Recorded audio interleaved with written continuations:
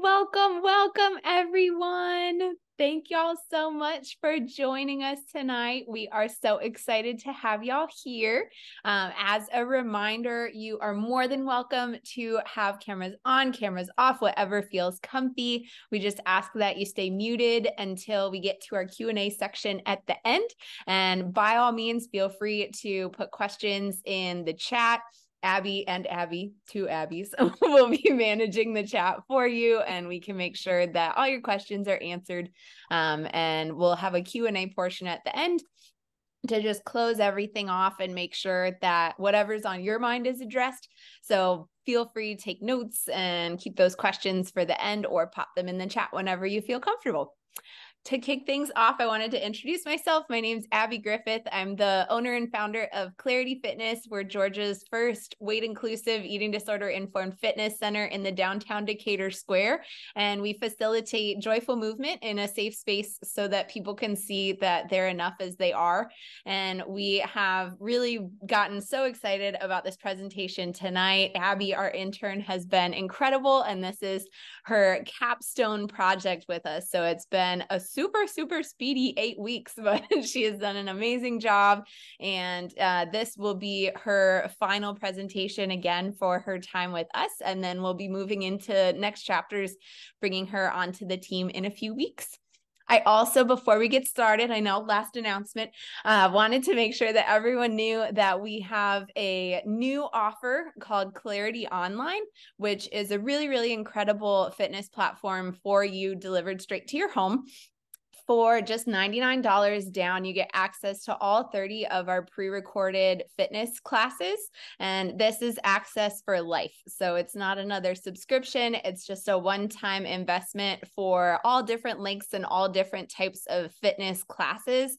We have different classes that have been brought to you by physical therapists, by personal trainers, things on shoulder mobility and stability, classes you can do without breaking a sweat, little introductions to movement while you're at work, lots of different fun resources. And if you sign up for Clarity Online tonight, you can actually get 20% off your order with our code STORY, as Abbie's presentation is titled Story 20. And I will be putting all of that information in the chat in just a bit.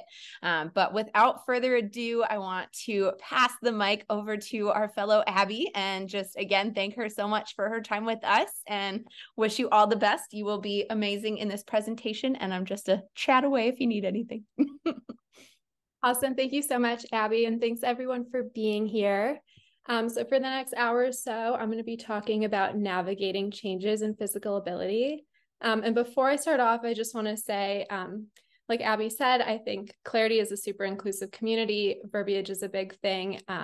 So if I say anything that you disagree with or wish I had worded differently, or even if your understanding of a concept is different than what I talk about, please feel free to share that. I want this to be a safe space where people can share any thoughts. So feel free to put anything either in the chat or raise your hand or interrupt me. So feel free to do that if anything comes up. So my plan for the next hour is to talk about my story and why this topic of figuring out how to navigate changes in ability is important to me. And then I'll go into some other people's experiences that I've seen both in my education and in my work that relate to this topic.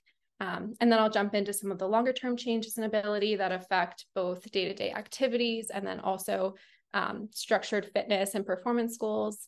And then some short-term fluctuations in ability. Those are a little bit more specific to performance goals and structured fitness. And then at the end, I'll go into some coping strategies and advice that I have based on my experience.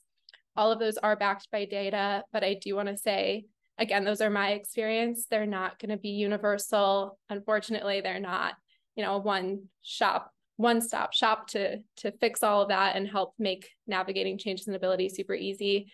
But hopefully that will help give you an idea of what might work for you. So this topic is super important to me because when I was growing up, I was super active. That's me in the left-hand corner. When I started playing soccer, I was super young, and that was a very big part of my childhood. My parents are here. I'm sure they could attest that I was a very active child, to say the least. This is me and my flag football team in high school that I did a few seasons of. So that was all very important to me growing up, especially as I started playing sports more competitively. I really pushed myself. I had a lot of coaches who were very adamant on working your best, giving your all at every single practice, and not taking a step back.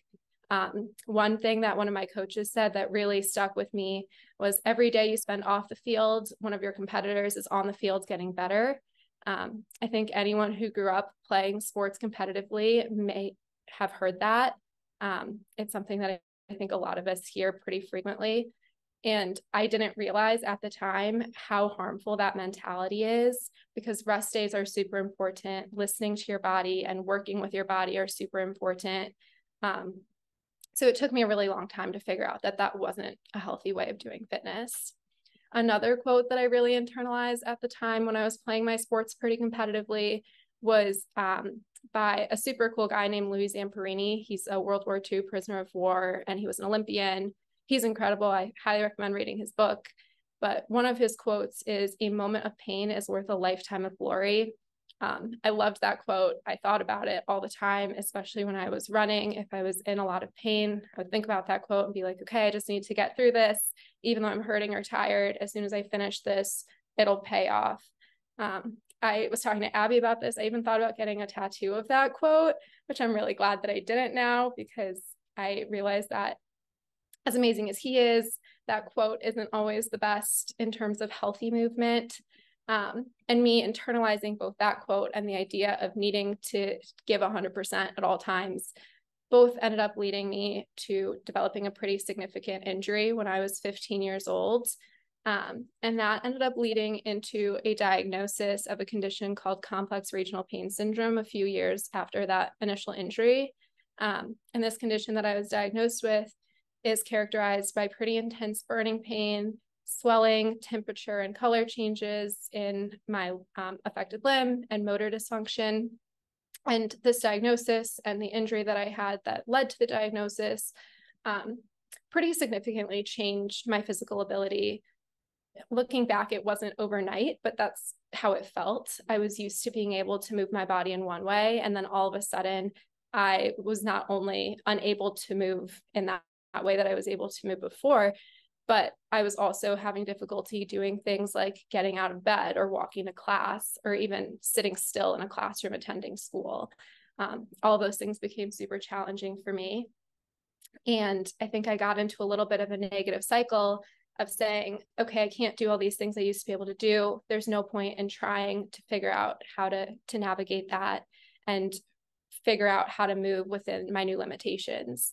And it wasn't until a couple of years ago that I really took hold of that and said, I want to rewrite my story, and I want to be able to do these things and figure out ways to not necessarily do everything I was able to do before, but work with my body instead of pushing against it. Sorry, I just saw something that was put in the chat that said that their high school was the same way. I think it's a pretty universal feeling that a lot of people experience, unfortunately. And I think it's something that places like Clarity are trying to help with as well. So once I decided that it was time to rewrite my story and figure out how to work with my body, I started setting new goals for myself and taking it one day at a time and figuring out how to navigate my change in ability to allow me to do things that I once loved, even if that looked differently than it did before. So here are some photos of me since I kind of started that journey of navigating my change in ability. Since then, I've been able to participate in fitness classes and go on hikes and coach a little girls running team. And these are all things that I didn't think I'd be able to do even a few years ago. But figuring out how to work with my body and listen to my body has allowed me to get back to some of the things that I really love. I saw that same theme of being super frustrated with navigating changes in ability a ton, both in my education and in my job. My senior year of college, I did a capstone in one of my classes where I worked with different interlocutors to create visual representations of various conditions and diseases and illnesses, and put that all together onto a website called the Online Unity Quilt. So with each piece of art that I created with people, we talked about their stories and have a little excerpt on that with each piece of art. But one of the common themes I noticed while working with the interlocutors on this project was that people expressed the frustration and loneliness that they felt in dealing with changes in ability, especially for things that were onset later. One of the big things that I noticed was just feeling like they were so isolated in that experience, but everyone was saying the same thing of, this is such a lonely thing to navigate a change in ability. So that's another reason why I'm here today, is because I want to shed light on the fact that a lot of people are going through frustrations with changes in ability, both on a large scale, but also on a smaller day-to-day scale. So some of the longer term changes in ability that I'm going to talk about today are seasonal changes, which are completely normal. That's one I hadn't really thought of before, but people have fluctuations in their physical ability throughout the year. That's completely natural and normal. Injury, illness, and aging are also pretty significant life events that can lead to changes in ability. And before I go into all of these, I just want to invite you to be mindful of anything that these might bring up for you, any thoughts or feelings. I know sometimes it can be frustrating, especially if you relate to one of these. So feel free to journal or reflect on them if any of these bring up any feelings for you. And also maybe think about how our society shapes our views. I think, especially with my experience in injury, I was very hard on myself about not being able to do things that I could do before. And I think part of that is because of a societal expectation to be giving your 100% at all times. So I invite you to kind of think about those factors as well as we talk about the long-term changes in ability. So seasonal changes are a big one. Like I said, they're things that I hadn't really thought about before, but climate, temperature, and daylight hours can all affect your physical ability throughout the year and your physical activity throughout the year. In one study done by researchers, they showed that every participant involved in the study noted changes in their physical activity throughout the year and therefore their physical ability. For some people, they were more active during the winter, and for others, they were more active during the summer. But in general, researchers noted that darkness and cold pose barriers in the winter, and in the summer, people were traveling more, had more flexibility with work. So some people were working out less in the summer. This is very based on the individual. It's completely normal. And I would like to point out, I'm not mentioning this because it's something that should change. It is natural, it is normal, it's going to happen to every person almost every year statistically. So that is one change in ability that can be frustrating to navigate. Another one is injury. And I know this image has a lot of words on it. Basically, what it is summarizing is the process from initial injury all the way down to recovery. And it shows that the process of getting injured and recovering from an injury is a very long journey. For me, this one was especially hard to navigate, having a change in ability after an injury. And then even after I'd recovered from that initial injury, my physical ability still was not at the level it was at before. Currently, almost 10 years later, it's still not where it was before, and that's okay, and it's natural. In one study where researchers looked at 77 individuals who had been injured while running, they noted that the median recovery time was 56 days. And that was for a bunch of different injuries that included tibial stress syndrome, Achilles tendinopathy, patella injuries, iliotibial band syndrome, plantar fasciitis, and a bunch of others. So in general, injuries take a long time to heal from. It's important that you allow yourself that full time to heal so that you can return to an activity safely. But that can be really frustrating because a lot of times the time that it takes to recover will end up affecting performance when you go back. So that's another big one that can be frustrating to navigate. Illness is another one that kind of goes hand in hand with injury, where you need time to recover and you might need to take some time off from your day-to-day activities that you're used to doing or your fitness activities that you're used to doing. COVID-19 actually is a really interesting thing to look at because people who were diagnosed with COVID noted changes in their physical activity, but even people who had never had COVID-19 also had changes in their physical ability. In a study that was done last year, researchers found that COVID was linked to a significant decrease in mobility, walking and physical activity, and general increases in sedentary activity. A lot of people, regardless of if you got sick or not during the pandemic, were not commuting to work and they were working from home and in general out of the house less, which meant that they were less physically active, and therefore their ability levels changed when they got back to doing more structured activities. So I think an important thing with both injury and illness is figuring out a safe way to participate in physical activity or to do your everyday tasks while still respecting your body and listening to your body. Aging is another one. This one comes up a ton in my work because I see people who express frustration with not being able to do things that they could once do when they were a lot younger. The World Health Organization defines intrinsic capacity as the composite of all physical and mental capacities that an individual can draw on. And that is shaped by your genetic background, chronic diseases, lifestyle, natural changes that everyone will experience while aging, and your broader genetic background. And your intrinsic capacity starts to decline at a constant rate of about 1% per year after the maturity process is complete, which is generally around 25 years of age. That'll change a little bit based on the individual.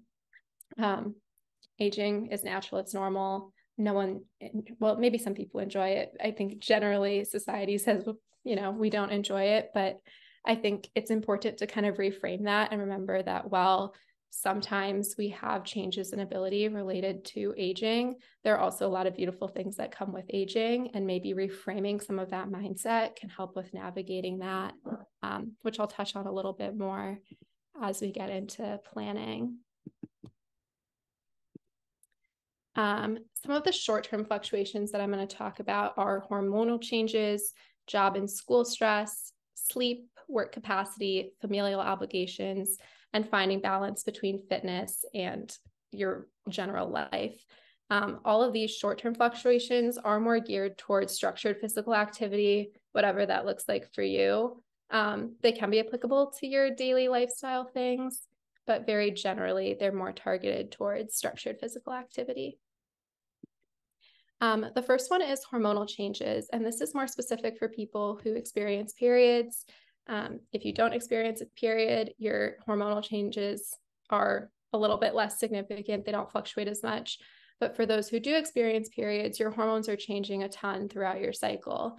So a cycle has 4 stages. The first stage is the menstrual phase of your cycle, and that's generally days 0 to 7. Depends on the individual. It'll fluctuate based on the month. But in that first stage of your cycle, all of your hormones like estrogen, progesterone, luteinizing hormone, and follicle stimulating hormone are all super low, which means that your energy levels are super low. The next stage in a menstrual cycle is the follicular phase, which is days 8 to 13, which is when estrogen starts to build and subsequently your energy starts increasing as well. Then you hit ovulation. That's usually around day 14 or 15. And that's when all of your hormones are super high. And it's a great time for having a ton of energy, a great time to start hitting PRs or things like that if you have performance-based goals. And then the luteal phase is days 16 to 28 as your body's kind of preparing to go back and start a new cycle. And in that phase, progesterone is building. And the different hormones that are at play at different stages of a menstrual cycle kind of translate to different types of optimal training.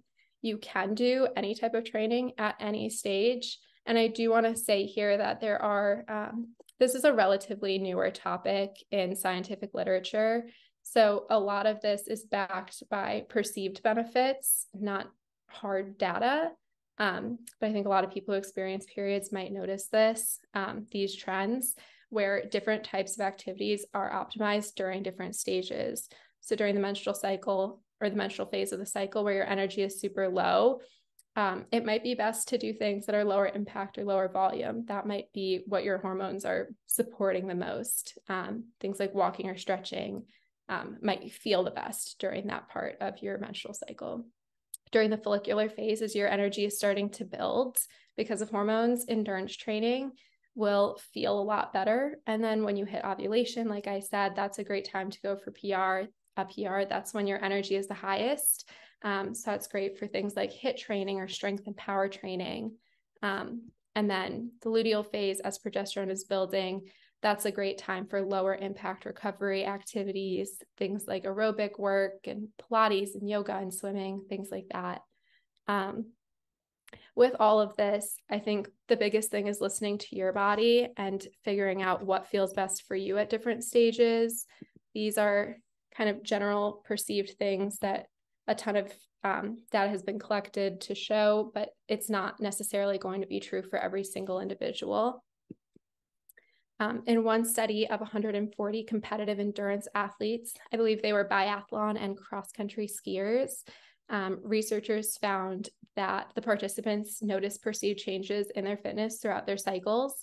And these were specifically endurance athletes, and they noticed that their endurance fitness was the lowest during their menstrual phase and the highest during their follicular phase, which if you look back and figure out what your hormones are doing at those stages, the follicular phase is kind of optimized for endurance training. So that goes along with what the athletes in this study noted.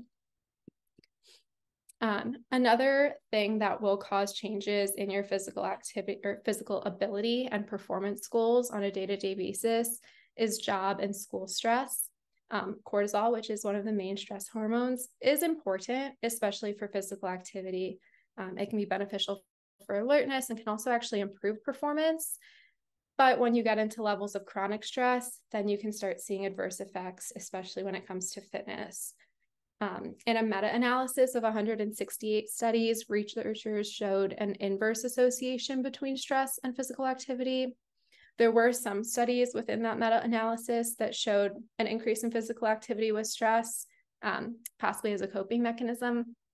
But the majority of those studies showed that higher stress was associated with less exercise or less physical activity, which if you're less physically active, your physical abilities are also going to end up changing. So that kind of plays into the long-term effects as well. But even on a short-term note, if you have a day where you're a little bit more stressed with whatever's going on in life, that could impact your performance goals on that specific day. Sleep is another super important one.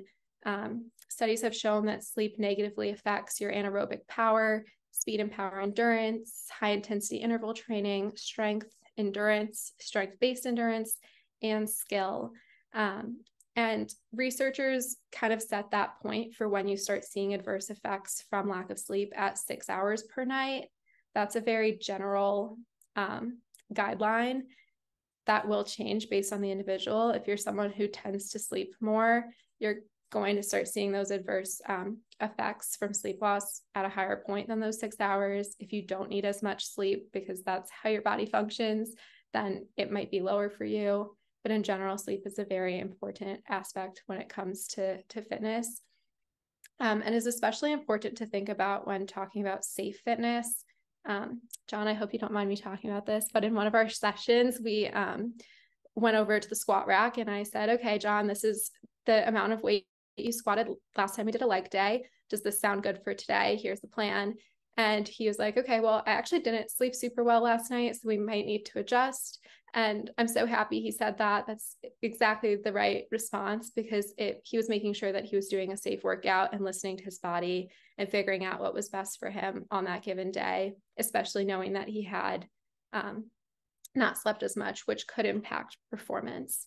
And John is John, so we ended up doing more than he anticipated. But in general, it's great to listen to your body and be able to communicate that and know, both for yourself and also if you're working out with other people, to have that be something that you're conscious of in that setting as well. Work capacity is another thing that can change your physical ability on a day-to-day basis. Your body can only do so much. I feel like we all kind of say like, oh, I wish a day was longer than 24 hours. I wish I, could do more. But at the end of the day, a day is 24 hours. And energy works the same way. Your body only has so much energy to use. You can only perform a certain amount of work, recover from that work, and then positively adapt to it before you start seeing adverse effects. So if you have a day where you're a lot busier at work, or you moved a lot more on that day than normal, you might not be able to work out to the same level that you're used to being able to work out at. That's completely normal. Even if you did more work yesterday than you normally do, that could impact your workout today. So I think that's another one to be super conscious of and be lenient with yourself about. Another one is familial obligations. This can all take away time from structured fitness. Things like cooking and cleaning and errands, which some people find fun. I personally don't. Those can all take away time from the gym, which can impact your performance when you go back to the gym. These are completely like normal. You should spend time cooking and cleaning and doing errands. They're all important, arguably more important than fitness, depending on the day and what your goals are. So this is kind of a reminder that these should be prioritized as well. And that it's okay if your performance goals need to be put on hold for a sec to take care of other obligations that you have. On that same note, finding balance within your life is super important.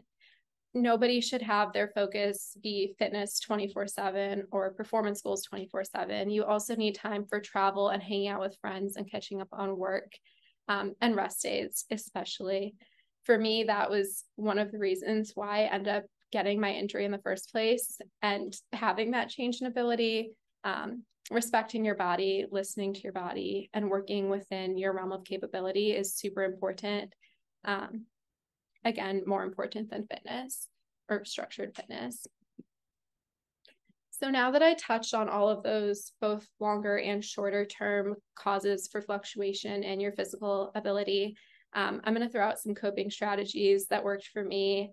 I talked about it earlier, but this is not an exhaustive list, and it's not necessarily going to fix all of the frustration or whatever feelings you may be feeling. These are just things that, in my experience, have been helpful, and that data kind of supports for helping navigate changes in ability.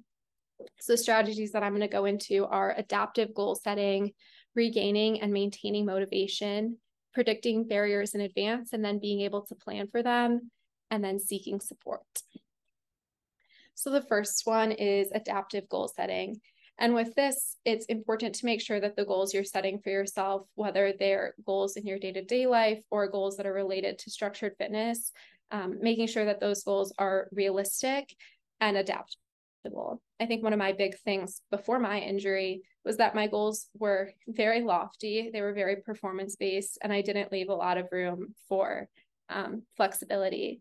And then when I had my injury and later my diagnosis, I wanted to be able to meet those same goals, and I wasn't adjusting based on my new level of ability, which was extremely frustrating. And like I said earlier, kind of put me in a negative cycle of, okay, I can't do this, so maybe there's no point in trying, which once I got out of that mentality was super helpful to kind of help me rewrite my story. But if my goals had been a little bit more realistic for my capabilities, and if I'd been willing to be flexible, I might have gotten to that point a little bit sooner. So I think these are very important. Celebrating both big and small achievements is also important. I think sometimes we get caught up in thinking that our goals need to be super lofty when they don't need to be. It's okay for goals to be things like, I want to get out of bed today, or I want to walk to class. Like, that might not be a goal for everyone, but that is a goal that's worth celebrating. And then SMART goals. I know people have a love-hate relationship with SMART goals. If you know about them, I feel like they come up a lot in my life and in my education, but they're goals that are specific, measurable, achievable, relevant, and timed. Basically, the idea behind SMART goals is making sure that your goals are flexible and able to be met. And I think being adaptable is another part that can help. Another thing that I want to point out is that there are multiple types of goals. Process goals and outcome goals are two categories of goals. And I think process goals align a little bit more with intentions, whereas outcome goals are a little bit closer to how we traditionally think of goals. Process goals are more long-term. They're very habit-oriented and focus on the journey of achieving that goal more so than the final product. They have a rigid routine, but the product is flexible, and success in process goals looks like continuing to grow and change and adapt. Whereas outcome goals are shorter term. They're very project-oriented and focus on the destination. It doesn't necessarily matter how you get to that destination, as long as you get there, that's the goal. And success with outcome goals looks like finishing and completing that goal. So an example of an outcome goal is, I want to finish a race. That it doesn't matter how you finish it. It doesn't matter what you do to be able to finish the race, but as long as you finish it, that's achievement with an outcome goal. Whereas a process goal might look like, I want to move my body every day, or I want to be respectful towards my body every day. And that focuses on the journey. It's okay if there are bumps on the road to getting there. And for me, I think shifting more of my goals towards process goals was super helpful as I navigated changes in ability, just allowing myself to be more patient with myself and my limitations, and then not feeling defeated if I didn't meet a goal, which is how I felt when I didn't meet outcome goals before. I do think they're both important, but figuring out a balance that works best for you in terms of how many of your goals are process goals and how many of your goals are outcome goals.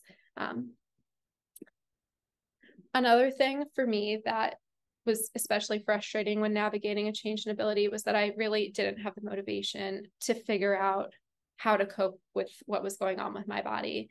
And especially with my goals being very performance-based goals and very lofty goals, when I wasn't meeting them, I was feeling frustrated and then had trouble getting myself to move my body in a healthy way. And for me, one of the biggest things that helped me regain motivation to figure out how to work with my body was remembering that fitness is more than just those performance-based goals, like being able to run a mile in X amount of minutes. And instead of thinking like that, I started focusing on fitness helping me in other aspects, like contributing to my brain health and reducing the risk of disease and managing my own medical condition. It can strengthen bones and muscles and improve for your ability on day-to-day tasks, and it helps you feel better. Fitness is pretty known to build confidence. It builds energy. There's an endorphin release when you work out. So once I started thinking about all of those factors in relation to moving my body, that really helped remotivate me to figure out how to work within my limitations, and helped me stay motivated after I started going back. The CDC's website, on their page where they talk about motivation, they have a quote that says, everyone can experience the health benefits of physical activity. Age, ability, ethnicity, shape, and size do not matter. And I think it's great that they have that on there because that is extremely true. There are tons of benefits, and remembering those can help with regaining motivation after experiencing some differences in ability. It's also important to be able to predict barriers in advance before they become barriers. Some of the big ones that a lot of people note, especially with physical structured fitness, is lack of time and lack of energy. And if you can prepare for whatever factors may be preventing you from physical activity, it can be easier to cope with them and plan and adjust.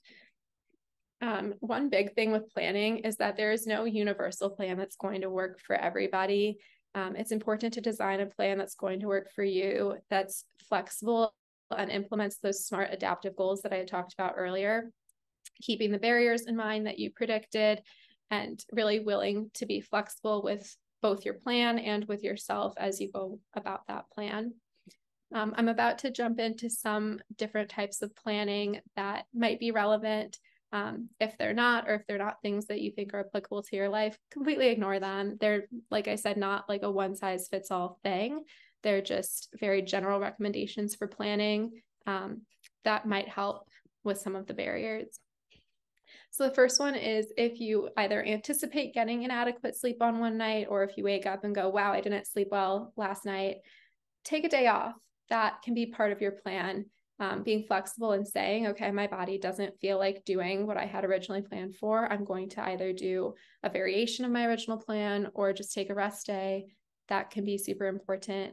Another thing is that researchers found that after inadequate sleep, if people participated in morning workouts instead of night workouts, they actually didn't see those adverse performance effects.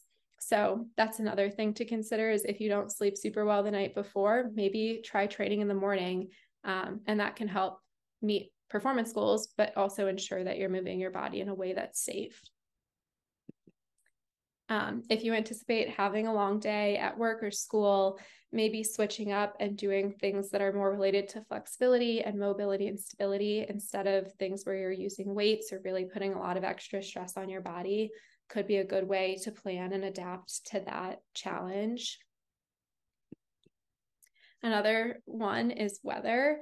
There are days when I have a workout, I plan on going for a run outside or doing a workout outside, and it rains, and that might not be the safest option anymore. So planning to do an indoor workout on days when you know the weather might not be as great, or if you like running in the rain and that brings you joy, saying, okay, it's raining, I'm going to switch my workout and plan for an outdoor workout because I know it's raining.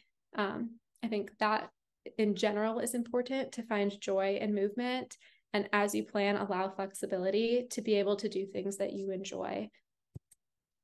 Another way to plan is cycle syncing. I talked about hormonal changes earlier. Cycle syncing is relatively newer.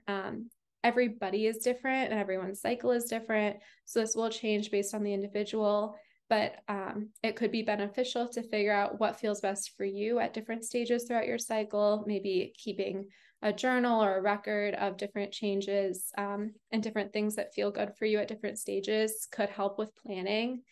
Very generally, lighter training is best during your menstrual phase, so things like walking or yoga in the follicular phase. Endurance training is optimized, things like running or lighter weights. And then during ovulation, that's a great time for power-based training, hitting a PR, doing weightlifting, things like that. And then generally in the luteal stage, aerobic exercises that are low intensity are kind of optimal. So like cycling or swimming or hiking. But at the end of the day, I think it's important to listen to your body and do what feels best for you. It could just be nice to notice some patterns throughout the month, so that it might not be as discouraging if you notice that something is not necessarily as easy during one stage as during another. All of that being said, and I've said it again, but I do think it's important to stress, there is no one-size-fits-all approach to navigating changes in ability. It's going to differ for every single person, and it'll differ even based on the day. So this is all very general. It's all based on my experience and the experiences of others, but it's not necessarily going to work for everybody to help them navigate the frustration of changing abilities. Super important to check in with yourself and to check in on your body. This is something I wish I had started doing earlier. It's a big thing that we talk about at Clarity, and a big thing that I've implemented in my life since then. A very general quote, I'm not sure who the first person who said it was, but you may have heard it before. If you listen to your body when it whispers, you won't have to listen when it screams. That's a really important one. I think it's extremely important to check in with yourself on a daily basis and figure out what feels good for you and what doesn't feel good, and work with that and not work against it to try and do things that your body might not be in the mood to do on a particular day. And seeking support is another really important one when changing your or navigating your changes in ability. For me, I found a support system here at Clarity 2 or 3 years ago when I took a fitness class here, and noticed that it was the first time I moved my body in a way that felt safe and supportive and comfortable for me. So for some of you, it might be here at Clarity. For some of you, it might not be here at Clarity, and that's okay too. It might be at a different fitness class, or you might find support through family or friends, just anyone who can remind you to listen to your body and be flexible and be kind to yourself as you navigate changes in ability. Another big coping strategy for me when navigating that was remembering that fitness is not just structured fitness. It's not just going on a run or going to the gym. Fitness looks like a lot of different things. It can look like walking your dog, or walking to a coffee shop, or dancing in your kitchen. it doesn't need to be those structured things that we think of as fitness. And I think once you think about fitness in a way that is a little bit more flexible, that can help with navigating changes in ability, because it reminds you that all of these things are good. They're all beneficial, and they're all versions of healthy movement. On that note, here's a quote that I love. Fitness is not just fitness. It's personal growth and mental health and therapy and transformation. It's accountability and confidence and strength and peace. It's so much more than structured fitness. And I think as a society, if we kind of move in this direction of remembering that fitness is a lot more than lifting weights or running, that will promote a healthier atmosphere around fitness and around movement. Lastly, I think it's really important to celebrate your body and celebrate where you're at, even with limitations or differences than before. I frequently remind myself that even though I can't do the things that I was once able to do, there are so many things that my body does allow me to do, and that's super important, and it's worth celebrating and respecting. Fluctuations within your physical ability, both in your day-to-day life and within your fitness journey, are completely normal. Everyone goes through them. It can be frustrating, but as long as you are supportive and listen to yourself and respect yourself, I think that's kind of the first step towards navigating those changes. That's all I have, but thank you, Abbie, for giving me the platform to talk about this, and thank you guys for coming and listening. Awesome. I see some fun energy in the chat, and amazing job, Abbie. I see rounds of applause, all the things. So great job. And thank you all so much for your attention and awesome questions and engagement. Abbie absolutely crushed it. And this will be up on YouTube in a bit, probably give me like a week, but it'll be up there. So you can definitely check out our YouTube page and forward this on to friends and family who might need the encouragement or support on how to navigate changes in different relationships with fitness. So an amazing job, Abbie. And thank y'all again so much for coming out, and hope to see you at future presentations. Yeah. Ooh, I also totally forgot to throw this up, but these are my sources. You're the best. Thank you, guys. Thanks, Abbie. Have a great night, everyone. Bye. Bye.